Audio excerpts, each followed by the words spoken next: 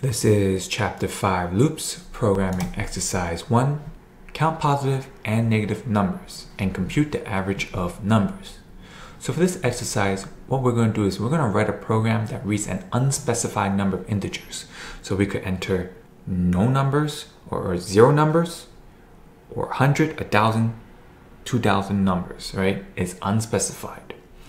What we're going to do is each time a number is entered, we're going to determine if that number is a negative or a positive, and we're going to add that to our calculation.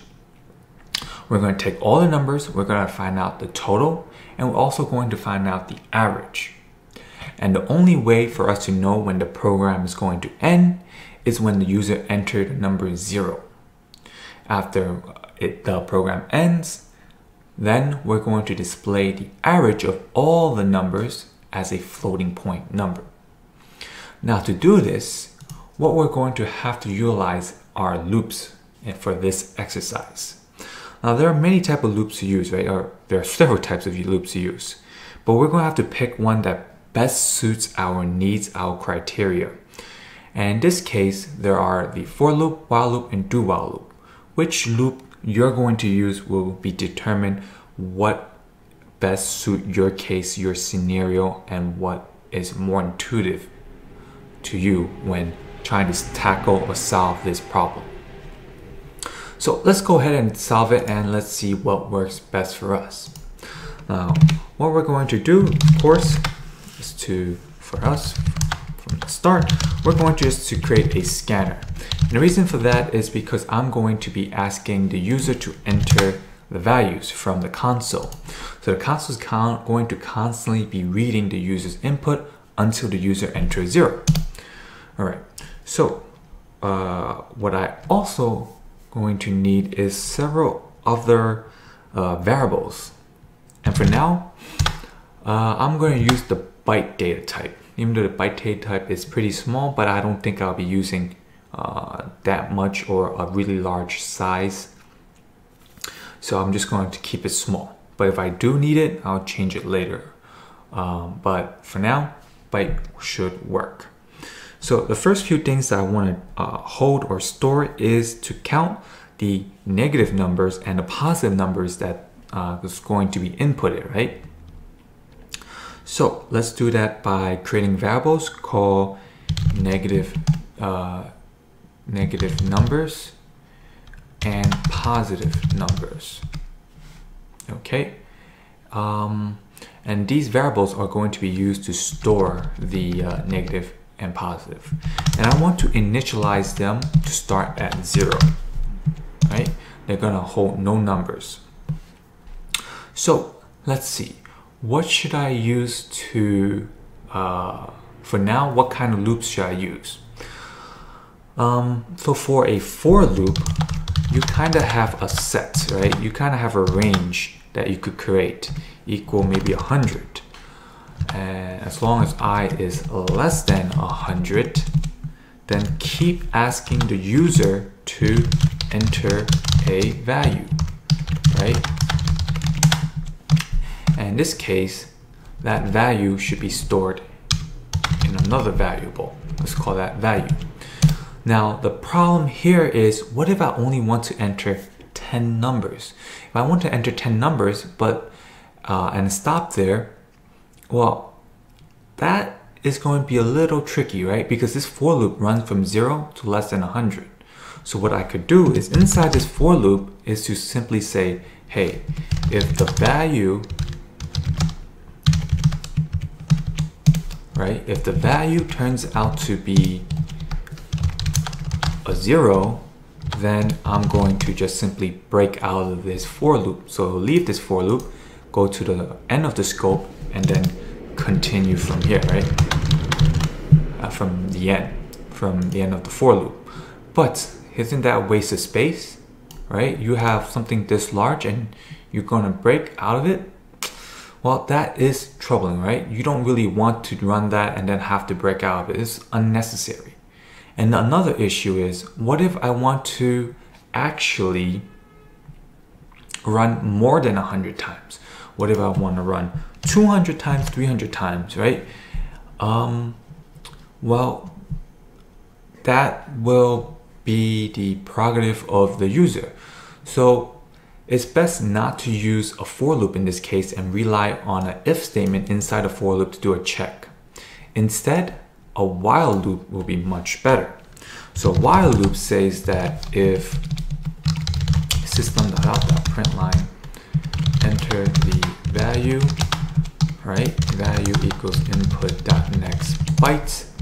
A while loop will do the check in here, and we could constantly just check if the value equals 0. If the value does not equal 0, then we'll continue asking the user to enter a value. All right. Otherwise, if the value does equal 0, then we instantly could display system.out.println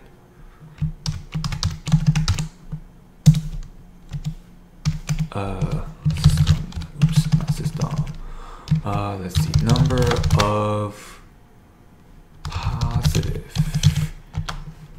integers will be a positive number plus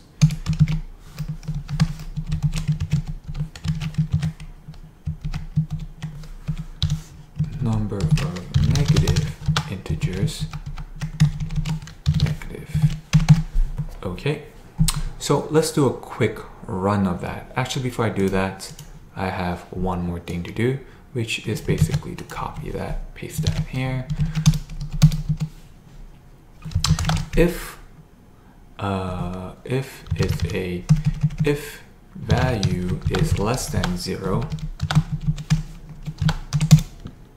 negative number plus plus, else, what else could it be but positive, right? So positive number plus plus.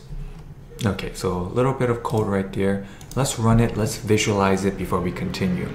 So what I'm asking here is that I'm asking the user to enter a value. I didn't say 0, of course, but we as the programmer will know that it will stop at 0. All right. And of course, I have initialized two variables right here that will hold the negative numbers that's been inputted and the positive number that's been inputted. The value in this case will store whatever the value that the user input, and there will be a check inside this while loop. So this while loop says, hey, I'm going to keep running over and over until this value that you enter equals to 0. But as long as it does not equal 0, I'm going to keep running. So that's what it means by a loop. It'll go over and over again, repeating itself non-stop until there's a certain trigger, there's a certain keyword that it checks, there's a certain Boolean value that it checks, that if it ever returns false, it'll break out of the loop. So in this case, before I enter the loop, I'm over here, right? I'm on line 20. I ask the user to enter the value. So in this case, let's not enter 0, let's enter 1, right? Value is 1. So what happens is the second it enters 1, it goes into this while loop, right? This value gets checked. Hey, is 1, does it not equal 0?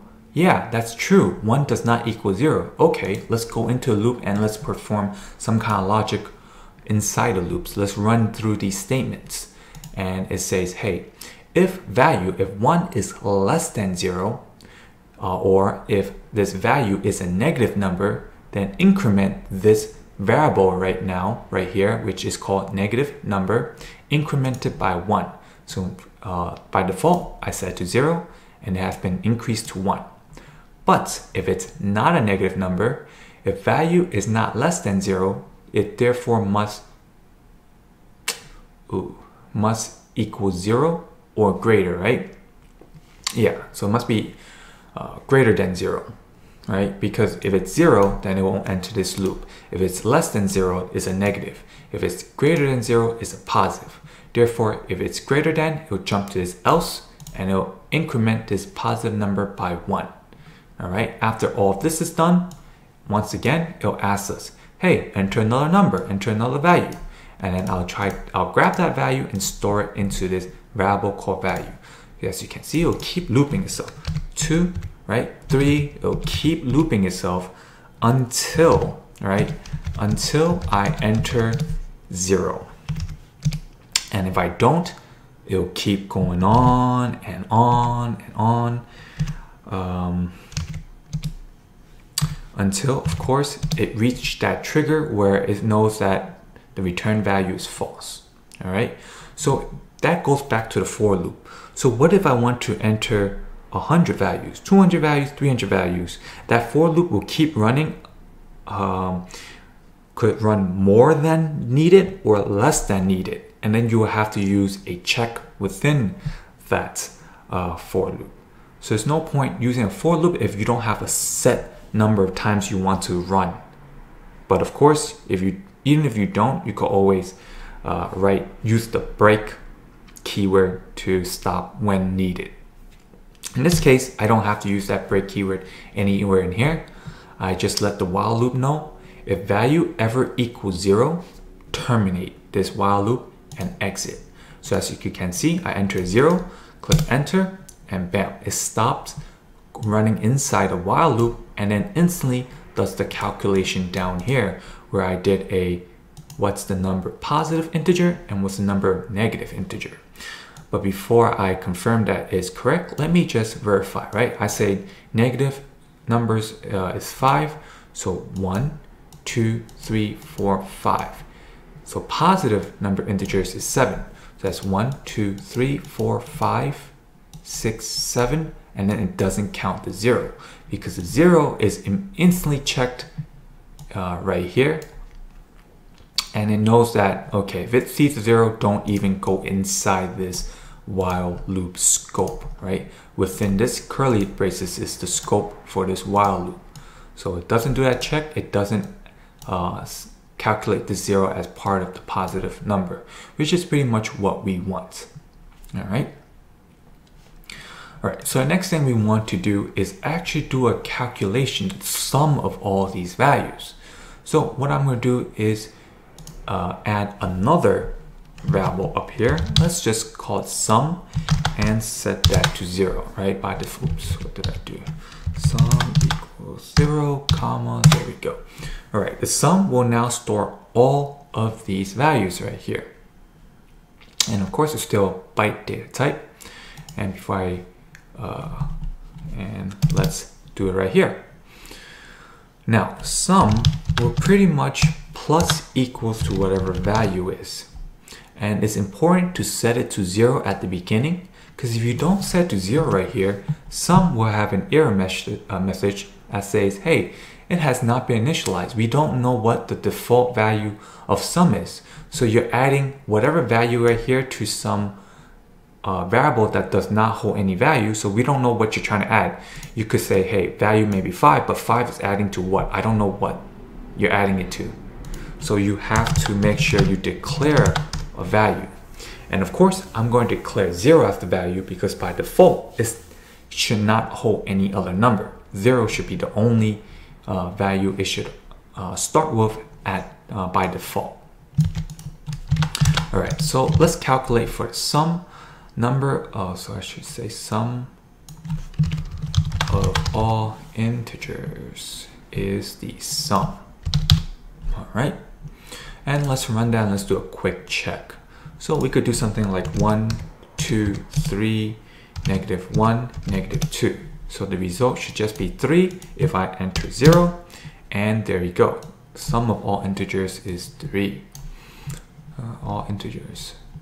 3, and of course, let me double check. Negative is 1 and 2, that's correct. Positive is 1, 2, and 3. All right, so just want to make sure that the calculation that this check is correct. And lastly, we want to compute the average. So the average is pretty simple, right? We just have to divide the sum by the total. So we could do something like this. Average of all integers, and simply we could just do sum divided by positive the amount of positive number and negative number, and we'll get the sum.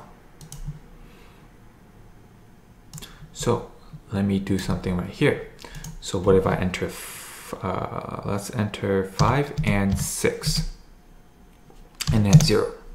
Now what we get here, 5 and 6, that's two positive numbers, no negative number. The sum total is 11, but the average is 5. Wait, the average should actually be a 5.5, and we were specifically to specify a 5.5 because the program wants us to display the average as a floating point number, but this is a whole number. This is not a floating point number. Now what's going on is that Java sees that these numbers are a whole number of from the byte data type, but when you add them together and divide them, they become integers. So we want to specify to Java, hey, I want you, Java, to see this as a floating point number. So what we could do is specifically multiply it by 1.0, a floating point number, and then turn this whole value into a floating point number, right? Or floating point result. So instead of getting 5 this time, we should now get 5.5. So let's run that again just to verify that this is correct. Let's enter 5, 6, and 0 again, and this time, there we go.